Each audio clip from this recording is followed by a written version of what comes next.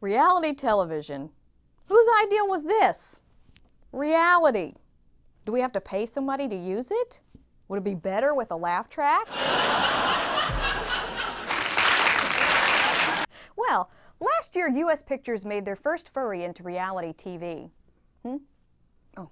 Their first foray into reality TV. The Foreman was a huge success, so naturally this year the whole crew is back for season 2. For many people, reality shows have become the new low in contrived, exploitative televised entertainment.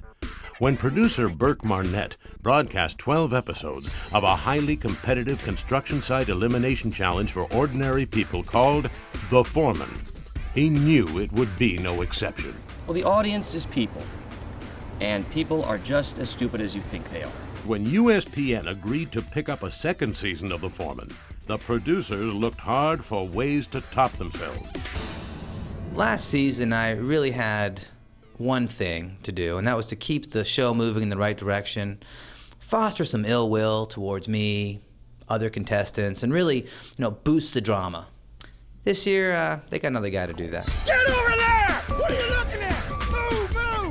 Sir, what are you doing just standing there? You know what your problem is you don't pay attention to people. Get away from there!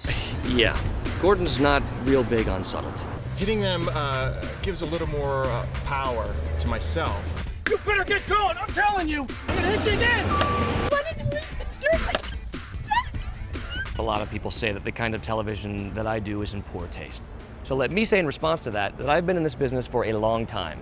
And I can assure you, absolutely assure you, and I say this with all confidence, you have my absolute guarantee. And you can take that to the bank.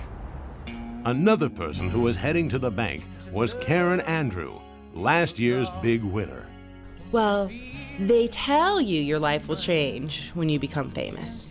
They tell you about the loss of privacy and about all the people who will come out of the woodwork when they find out you've got the money.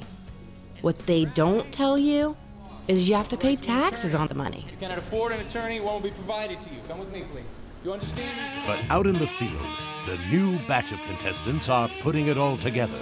I do love these guys, you know? Get your big out there and work! We gotta lay some play! Stop yelling at me! He's got such a foul mouth. Shouldn't it be just good, clean fun? I mean, it's just money. Can they handle me? That's the question. You know what you and a tumbleweed have in common? Everything. I'm originally from Backwater, Kentucky. I actually used to raise centipedes out on a farm with my uncle. I found this. Somebody's gonna trip on it. I think Damon's I think he's misunderstood. Those rubber things, you told me they were seals. You can get under people's skins and get them to just basically quit. Damon, check out my seal! Don't miss the second season of The Foreman, coming this fall, only on USPN, the U.S. Pipe Network.